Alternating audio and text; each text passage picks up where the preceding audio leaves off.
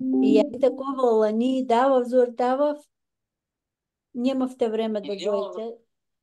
Веќе? Hello, everyone. Welcome to Stories from the Archives. I am Tim Nutt, Director of the UAMS Historical Research Center, and we're glad to have you here today. The Historical Research Center is the Archives Division of the UAMS Library, and we're located in the library on the 5th floor. And our mission is to collect and preserve the institutional record of the medical center. So all the departmental reports, things like that, that tell the story of the of UAMS. And then, but then the second part of our mission is just to preserve the history of the medical sciences or the health sciences in Arkansas. So there are some things that might not have anything to do with UAMS, say a doctor in Fayetteville, Northwest Arkansas, that didn't attend UAMS, but still had a practice in Fayetteville. So we are interested in preserving those materials as well.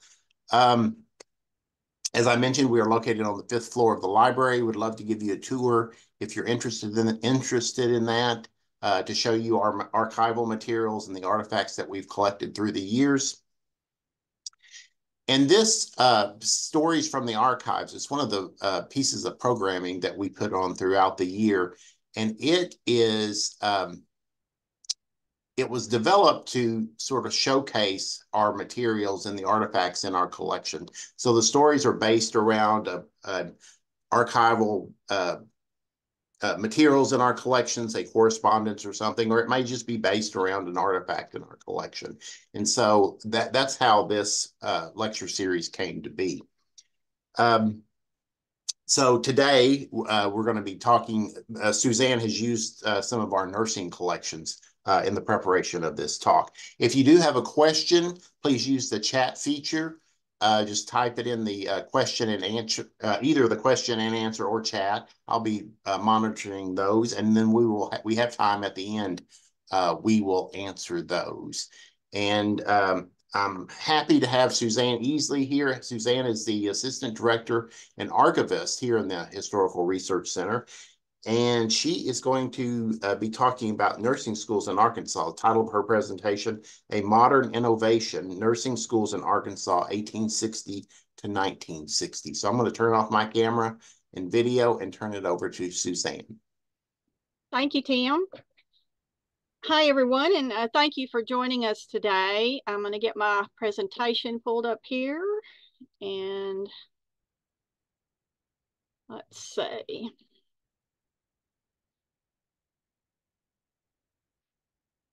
Let's see, I don't think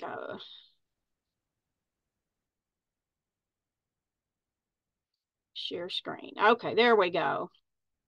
I lost the button.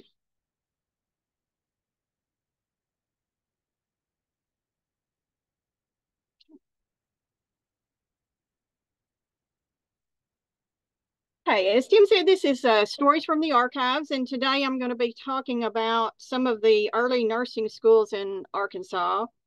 And the documents and the photographs that you will see in the presentation today are from the collections of the Historical Research Center, unless otherwise noted. So in Dr. J.A. Dibbrell's address at the opening of the Logan Roots Hospital School for Nurses, he lauded the trained or professional nurse as a modern innovation. Prior to the 1900s, nurses gained experience primarily through apprenticeships of varying length and quality. At the time of Dr. Dibbrell's speech, the first formal nursing schools based in hospitals in the U.S. had been established. And these schools represented the beginning of a transition towards more formal nursing education with a specific standardized curriculum that incorporated both clinical experience and medical theory. Before the early 1900s, the sick were primarily cared for in their homes by friends and relatives. Medical treatments or surgeries took place in a local doctor's office or in the patient's home. And this illustration is from from one of the several 19th century home health guides from the HRC's History of Medicine book collection that family caregivers might have consulted for advice on how to deal with illness or injuries. Hospitals at that time were used primarily by the poor who had no one to take care of them or as places to isolate people with contagious diseases. Early hospitals in the U.S. during this time were operated as charities by government agencies and religious or social organizations. And patients in these hospitals were taken care of by nuns, former patients, or volunteers. Except for nurses educated by religious nursing orders, these caregivers were largely untrained and inconsistent in availability. St. Vincent Infirmary was one of 12 hospitals in Arkansas prior to 1900. The nonprofit hospital was established in Little Rock in 1888 by the Sisters of Charity of Nazareth, a Roman Catholic order of nuns. Nursing care at the 10-bed hospital was provided by 5 nuns, one of whom had additional training as a druggist. Emergency operations were performed on occasion, but the majority of the patients suffered from intermittent fevers caused by malaria, typhoid, or other illnesses. St. Vincent's would eventually open its own nursing school in 1906 following the completion of a new 50-bed hospital with an operating room in 1900. Florence Nightingale laid the foundation of modern professional nursing with the establishment in 1860 of the world's first secular training school at St. Thomas's Hospital in London, England. Nightingale and other advocates for professional nursing education sought to expand students' scientific understanding of the care and management of patients and to foster collaboration with physicians in making decisions about that care. In their view, student education should be the primary focus of a nursing school rather than service to the hospital. Nightingale believed that a combination of lectures and clinical work was necessary to, quote, teach not only what is to be done, but how to do it and why such a thing is done. Her book, Notes on Nursing, became a standard text in nurse training schools internationally. The book was first published in London in 1859, followed by American editions in 1860. The HRC has a copy of the 1860 edition in its History of Medicine book collection, and conservation work on the volume shown here was funded by the UAMS College of Nursing through the History of Medicine Associates Adopt a Book program in 1998.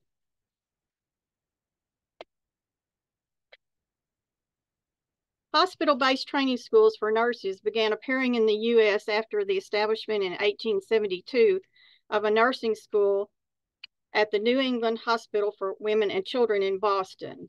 The New England Hospital School was the first American institution to offer formal nursing education, or what was then called diploma schools for nurses, including Black and male students.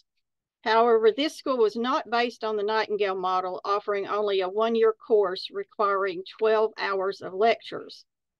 Students were taught to take vital signs, apply bandages, and give medications. However, medical bottles were labeled with numbers only, so the students wouldn't know what drugs were in them. Among the graduates of the New England School were Linda Richards and Mary Mahoney. Linda Richards is believed to be the first person to receive a degree from a diploma-granting nursing school in the U.S., graduating in 1873. Mary Mahoney also graduated from school in 1879 and was the first African-American to receive a degree from a diploma nursing school in the U.S. In the early 20th century, nursing schools filled a need for staffing the increasing number of for-profit medical colleges and affiliated hospitals where medical students gained clinical experience. Nurse training in these schools consisted of 2 to 3 years of work on hospital wards with occasional lectures on specific topics or techniques. Young unmarried female students cared for patients under the supervision of a new nurse superintendent and usually received a small stipend along with room, board, and laundry service. Diplomas were awarded at the end of training, which enabled nurses to register with state governments and take any required licensing exams. However, few of the early diploma schools came close to realizing Nightingale's vision for nursing education that combined theory and clinical practice. Most emphasized the student's duty to provide patient care, do domestic work on the wards, and an unquestioning adherence to tasks assigned by the hospital physicians. Despite the often harsh working and living conditions, many student nurses persevered because nursing was one of the few fields in which women could become economically self-sufficient and have opportunities for employment at administrative and supervisory levels.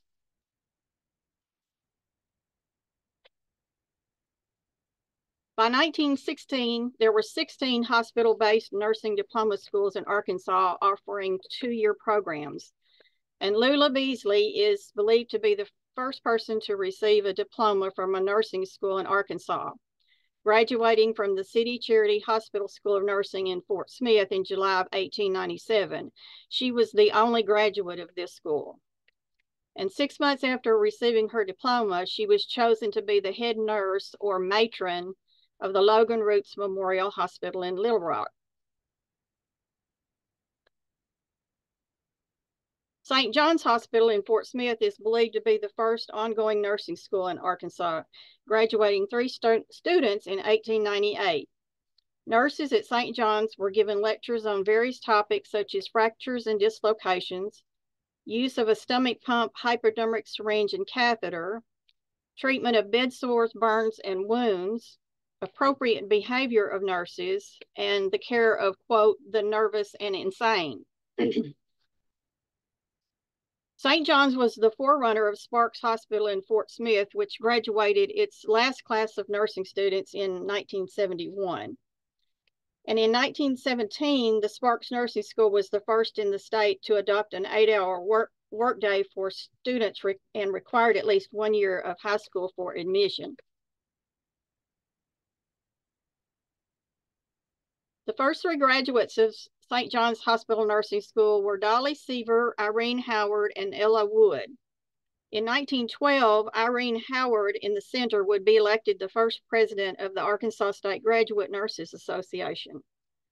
The term graduate applied to nurses who graduated from hospital-based schools which awarded diplomas after the completion of 2 to 3 years of classroom instruction and clinical work. In contrast, practical nurses received only on-the-job training.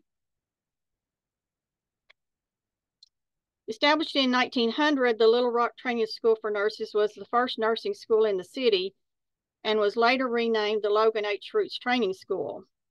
Located in the Logan Roots Hospital, the nursing school was overseen by the medical school faculty of the University of Arkansas Medical Department, who taught the classes and awarded certificates. And the medical school occupied the building to the right of the hospital, shown here. The U of A Medical Department, a for-profit medical school established in 1879, was the forerunner of today's University of Arkansas for Medical Sciences. And this arrangement with the Logan Roots Hospital would be the first of many similar arrangements between the U of A Medical Department and nursing schools in Little Rock hospitals before 1953, including St. Vincent Infirmary, Pulaski County Hospital, Little Rock General Hospital, and Baptist Hospital.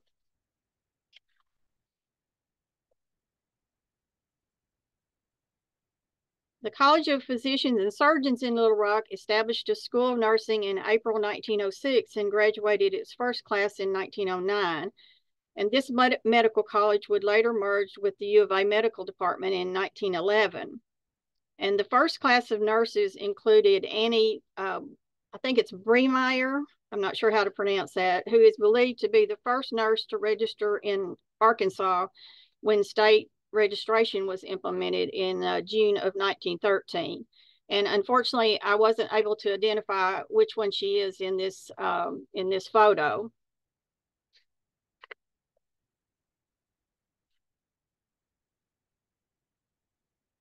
Little Rock City or General Hospital opened in March of 1924 on 11th and McAlmont Streets. After 1939, it was renamed University Hospital in light of its use as the teaching hospital for the University of Arkansas School of Medicine.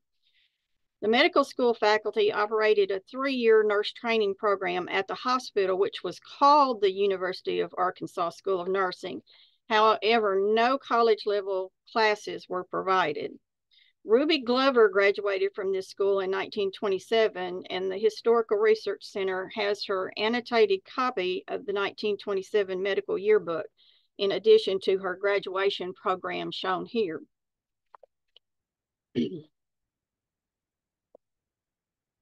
So these are a few of the other hospitals that I could verify operated early nursing schools for white students in Arkansas and their dates of establishment. But this is not a comprehensive list of all the schools that operated during this period. Nursing schools were segregated by race, so white students trained in hospitals for white patients and Black students trained in hospitals for Black patients. I did locate a few histories for some of the hospitals listed here, but none provided in-depth information about the nursing schools for this time period.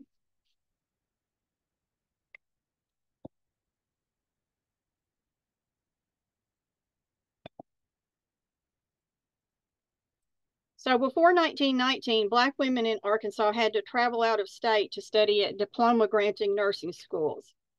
As a consequence, the majority of early Black nurses in the state worked as practical nurses who received only on-the-job training. The 58-bed J.E. Bush Memorial Hospital in Little Rock was the first in Arkansas to offer a diploma school for Black nurses from 1919 to 1927. And the first three graduates to complete the 3-year program were Irma Green, Hallie Q. Avery, and Perla Clark. And unfortunately, I wasn't able to locate a picture of them. According to a 1923 survey by the Arkansas Board of Nurse Examiners, the school provided 1 to 2 hours of class each weekday, but no actual student records were maintained. The nurses and students lived in the hospital, and students were paid $5 a month for the first 2 years, which increased to $10 in the 3rd year. Patients paid $5 a day for private care, with half paid to the hospital and half to the student, and this practice was common at most nursing schools during this time. Under the private care arrangement, students would be assigned to a specific patient in the hospital or sent to the patient's home to provide care.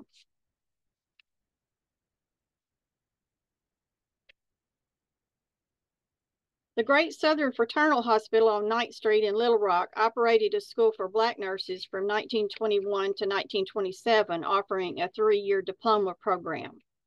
Established in 1919, the 45-bed hospital provided medical care to members of 2 Black fraternal organizations, the United Friends of America and the Independent Order of Immaculates. Black fraternal organizations established most of the hospitals that provided health care and offered health care insurance for Blacks in larger cities in the U.S. Excuse me. The 1923 Nursing Board survey reported that students did not get a stipend at this school, but received half of any payments for private duty care or special work. Students lived in rooms adjoining the patients' rooms. The hospital did provide a uniform, but the student had to buy her own textbooks, and classes were held in the hospital's operating room with a narrow plank set up for seating. The school had reported only 2 graduates and noted that it was difficult to attract and retain students because they weren't allowed to go out at night. And restrictions on students' personal lives seemed to play a big part in the high dropout rates in early nursing schools.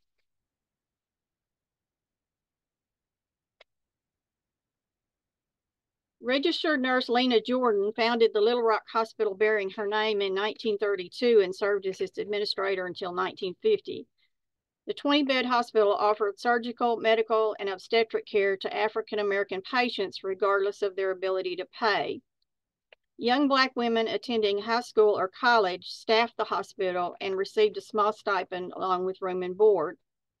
Students were awarded practical nurse certificates after completion of their clinical training at the hospital. And the HRC archives includes several brochures and newspaper articles about the Jordan Hospital. And these provided more images and details about this one hospital than I was able to locate for any of the other hospitals for Black patients. And the images on this slide and the next are from a 1950 program for an event honoring Lena Jordan.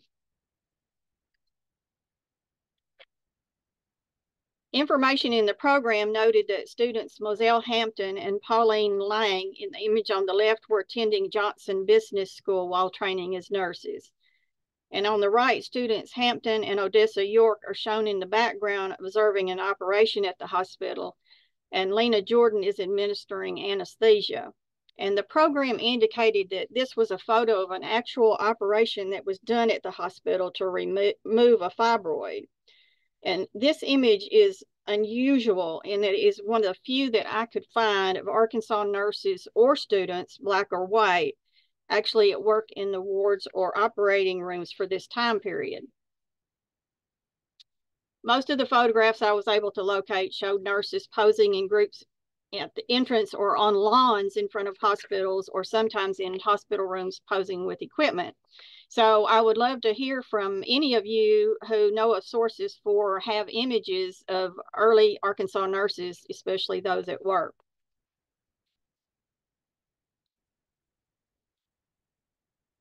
The 25-bed United Friends of America Hospital in Little Rock on the left operated a diploma nursing school from 1923 to 1932. And the first graduates of the 3-year program were Laura Ross, Viola Davis, and Anna Taylor.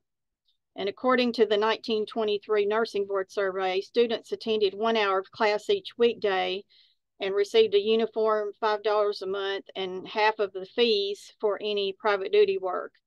And the 4 students at the time lived in one room in the hospital, which they shared with the night nurse.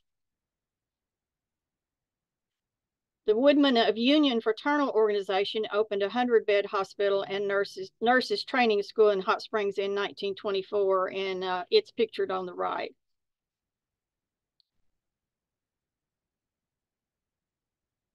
The 50-bed Royal Circle of Friends Hospital in Little Rock opened a nursing school in 1927. The hospital was operated by the Black fraternal organization, the Supreme Royal Circle of Friends of the World. The Mosaic Tempers of America on the right operated a 30-bed hospital and a nursing school in Little Rock from 1927 to 1931.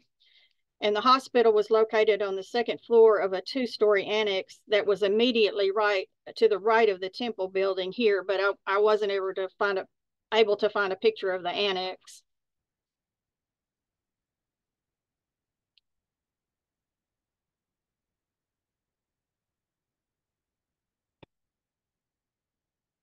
The quality of the 30 hospital-based nursing schools that operated in Arkansas between 1897 and 1940 varied greatly.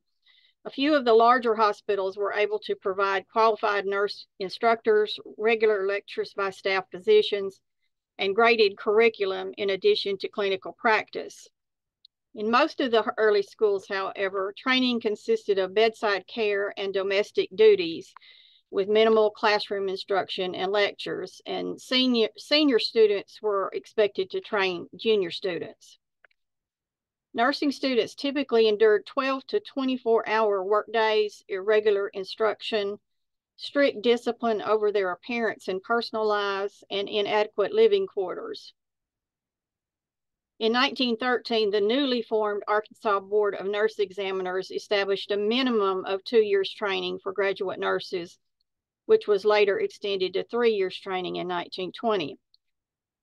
Nursing school curriculum required by the state in the 20s and 30s focused heavily on clinical nursing procedures or practices, followed by anatomy and physiology, pharmacology, and dietetics.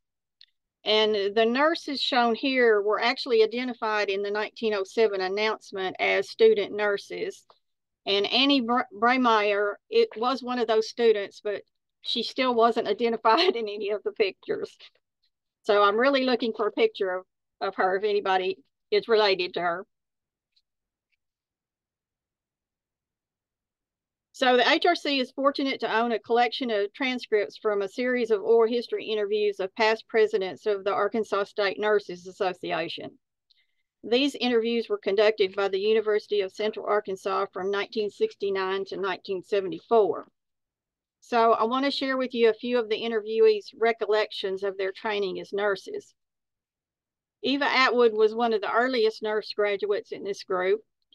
Against her parents' wishes, she borrowed $10 from a friend and took the train from Springdale to Little Rock at age 17, where she became a student nurse at the Little Rock Sanitarium in 1907 and graduated after 2 years.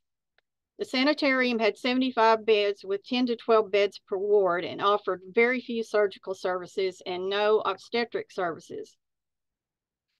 Students were paid $5 a month and worked 7 days a week, 12 hours a day under the supervision of 4 graduate nurses.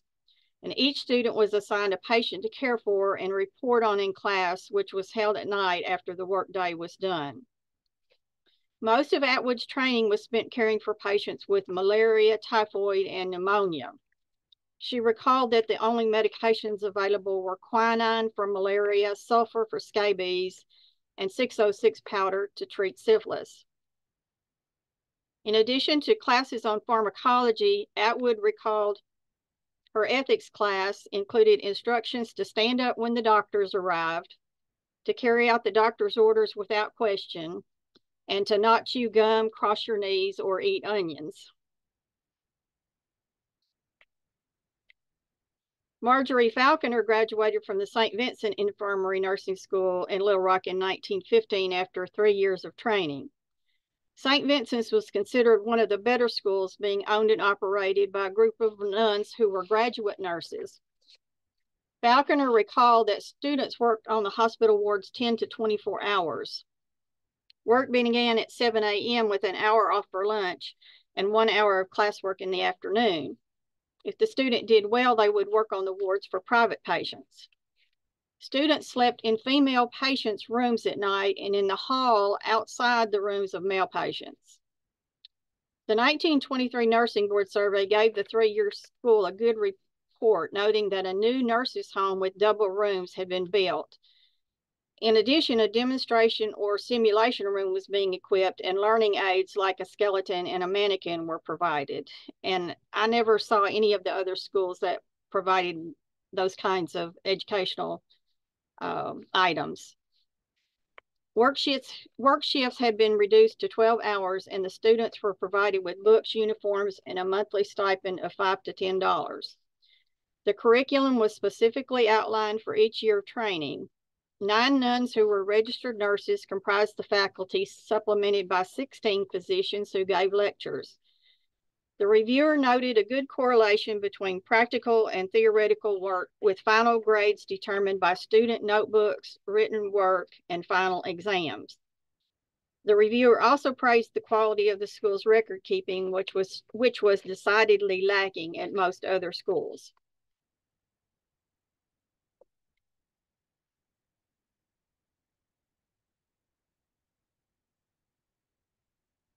So Barbara Belsner was a 1925 graduate of the nursing school at Fayetteville City Hospital, a 60-bed facility with 6 graduate nurses on staff.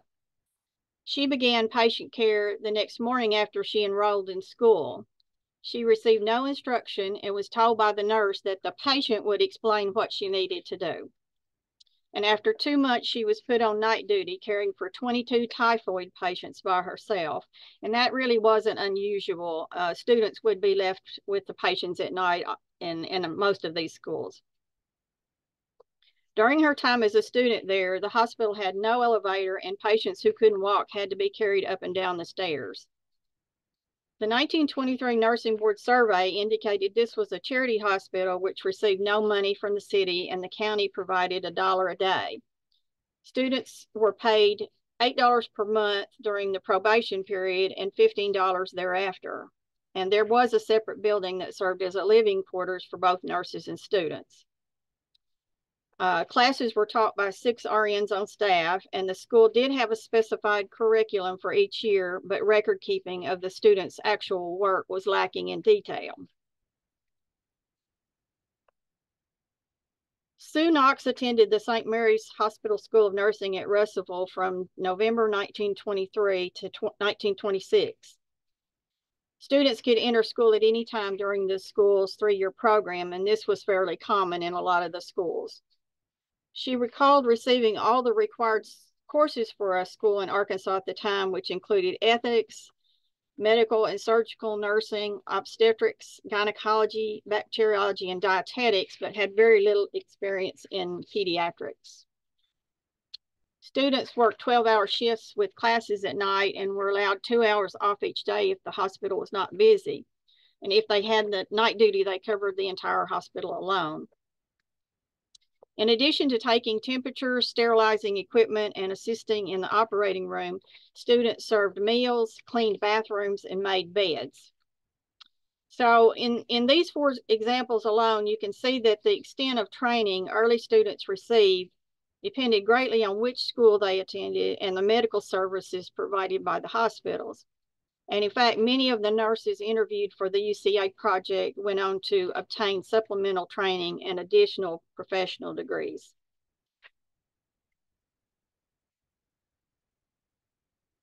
So after graduation, most nurses became private duty nurses hired by patients to provide care in their homes or during hospital visits. And private duty care remained the primary form of nursing duty until the 1930s.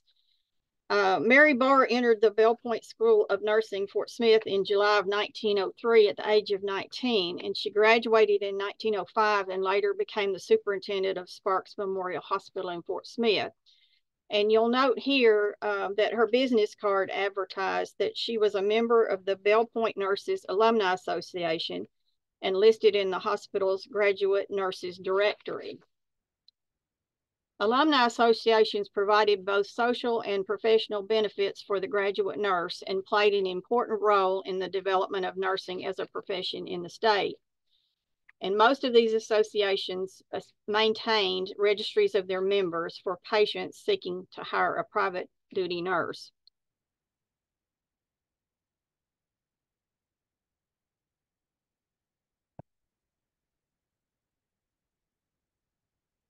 In 1912, 24 nurses from around Arkansas gathered in Little Rock to form the Arkansas State Graduate Nurses Association, now known as the Arkansas Nurses Association. And throughout its history, the state association has promoted professional standards for nursing education and practice through legislation, curriculum development, workplace policy recommendations, and general advocacy for the profession. In 1913, using the network of nursing school alumni associations around the state, the 105 members of the state association successfully negotiated the passage of Arkansas Nurse Practice Act 128 for state registration of graduate nurses. And this act also created the State Board of Nurse Examiners with the authority to establish accreditation standards for nursing education in schools and to administer registration exams for state licensing. And Mrs. Easley, referred to in the document shown here, is Irene Howard, who I previously mentioned as one of the first graduates of the St. John's Nursing School.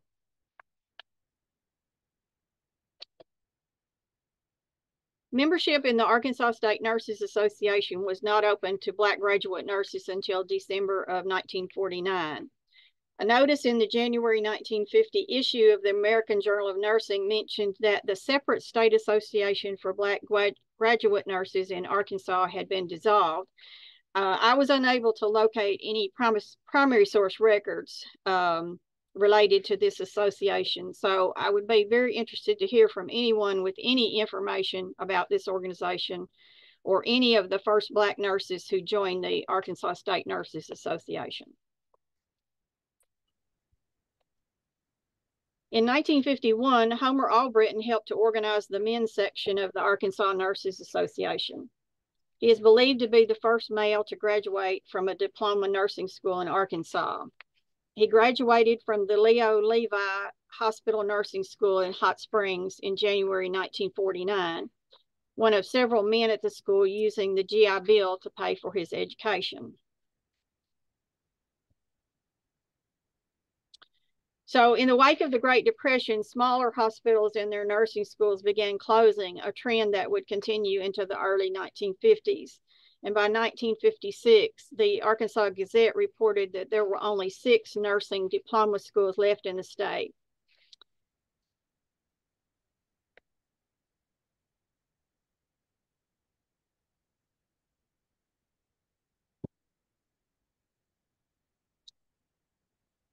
The Arkansas Nurses Association, along with the Arkansas Federation of Women's Clubs and other civic organizations, played an active role in the establishment of the University of Arkansas School of Nursing at UAMS in 1952 and the development of the curriculum. The campaign began in 1946 when 6,000 club women and 1,000 nurses lobbied the Arkansas legislature and the state citizen to support a new collegiate school of nursing. By 1949, the campaign had prompted the state legislature to pass an act providing state funding for the construction of the medical center at UAMS's current location on West Markham, with the teaching hospital and the establishment of a nursing school. However, the act did not provide sufficient funding for operations. So in 1951, the women's groups again marshaled support for the passage of an additional 2-cent cigarette tax to fund the operations of both the medical center and the nursing school. So in 1952, the University of Arkansas School of Nursing was established as the first collegiate nursing school in Arkansas, offering a 4-year Bachelor of Science in Nursing degree. Daphne Doster was the acting dean for the first year, and Julia Miller served as the first dean from 1953 to 58. And in 1975, the school's name was changed to the University of Arkansas for Medical Sciences College of Nursing. The 1955 school bulletin stated the chief objectives of the school were to teach the students, quote, to apply preventive, curative, and rehabilitative measures in both physical and mental health, and to understand total health needs, including the teaching of health in all its aspects. The student learns how to become not only an expert professional practitioner, but a team leader in planning and directing nursing care. So in this description, we can see the intention of the school's planners to provide its students with an education reflective of Nightingale's vision for comprehensive professional nursing education.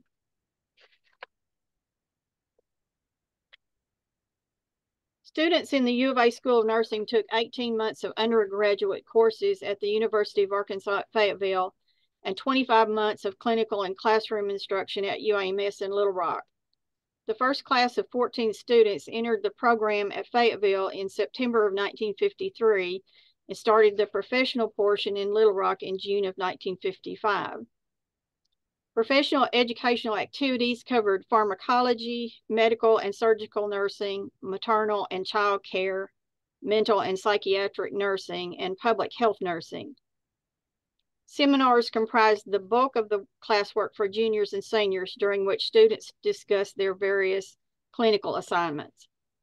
And senior students were assigned to different healthcare teams in the university hospital to gain experience as both team members and team leaders.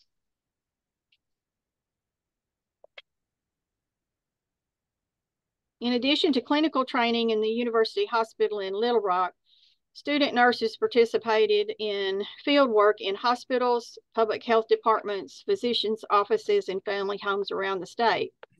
During a 10-day field trip to Ouachita County in May of 1957, students gave immunizations, attended a midwives class and a maternity clinic, made home visits, accompanied local sanitarians on health inspections, assisted Camden physicians in local clinics, and visited the county judge and county welfare office to learn about county health administration.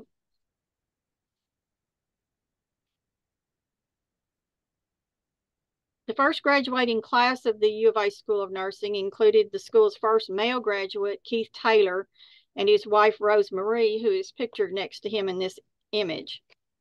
Keith Taylor also had the distinction of being the first male student to be admitted to the Emory University School of Nursing in Atlanta, Georgia, in 1963, where both he and his wife received their masters in nursing degrees.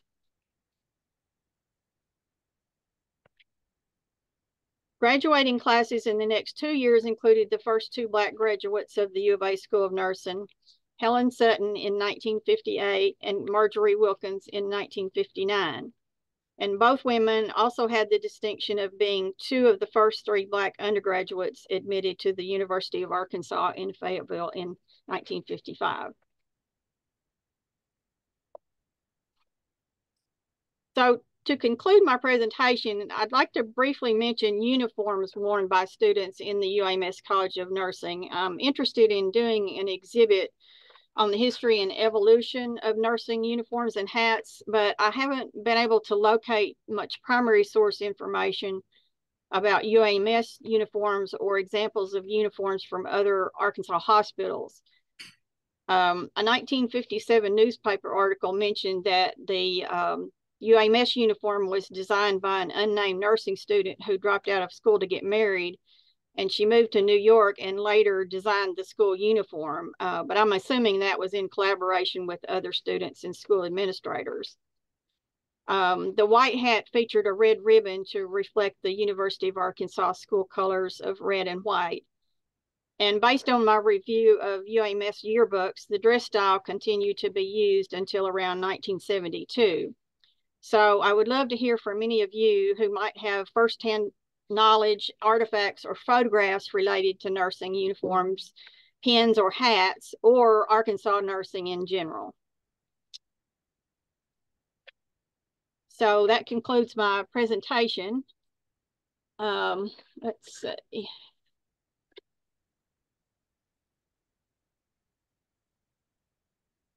Thank you, Suzanne. That was very interesting.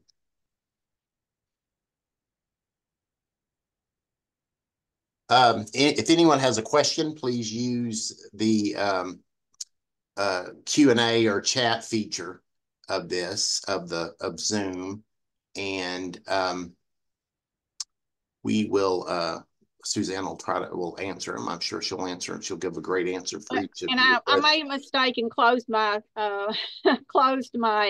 slideshow before I showed you the slide, but the Historical Research Center has quite a few collections of material that are related to nursing at UAMS and nursing in Arkansas. And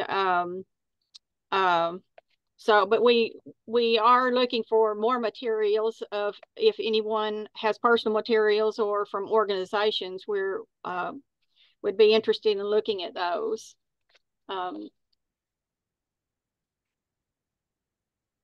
I have a question while we're waiting to, well, here we have a question. Do you know why the numbering system, hold on, it went away. Do you know why the numbering system was used on bottles to prevent knowledge of contents? I'm assuming that was so that the students wouldn't know, they wouldn't be using the drugs, because I'm imagining at that time they were possibly using things like, I don't know exactly when cocaine and things like that were outlawed, but I'm assuming that's why. And that information came from Linda Richards. Actually wrote a memoir about her experience there, and that's one of the things that she said, that when they were told to give doses of things, they were told what number bottle to use by the doctors. Another question, was marriage a barrier to nurse training and practice? And if so, when did that stop? Yes, it was in the beginning. Before diploma schools started, school or training would involve both males and married women. But when the diploma schools opened, they primarily would only admit unmarried and young females. And I think that was because the conditions were so harsh that most older women, would have been married and wouldn't have been able to, live in the hospital or whatever. And so the way it worked out is that they were mostly young unmarried women that were training in these schools.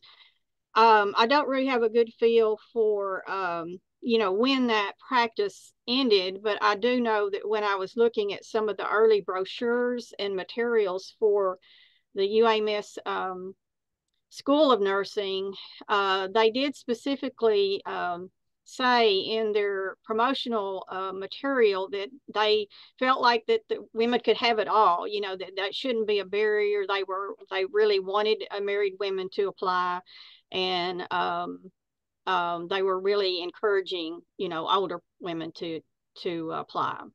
So. And another question, what was the oldest hospital in Little Rock, not nursing program? You know, I'm not sure about that because I really just focused on the time period and the schools that had. Um, it may have been the St. Vincent's. I don't know. Do you know, Tim? Yeah, the I'm not sure. St. Vincent was the first permanent hospital in Little Okay. Rock. The federal hospital was at the old St. John's College out by MacArthur Park during the Civil War, but that was just a temporary one. And then we had a few others during the Civil War, like Rock City here in Little Rock, and then but St. Vincent's was the first one, first permanent hospital in 1888.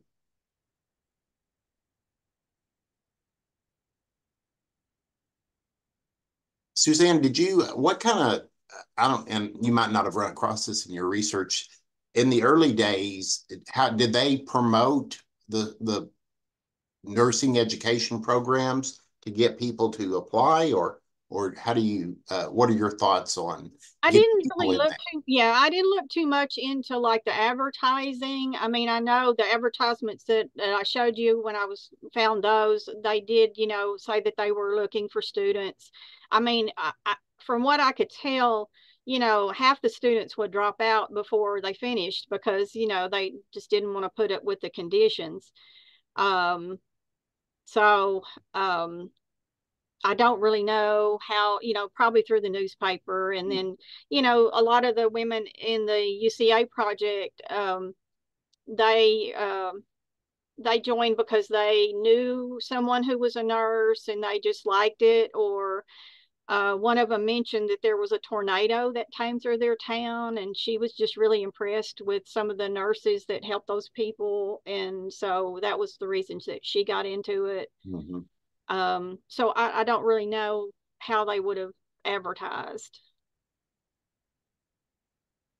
Does anyone have any other additional questions for Suzanne?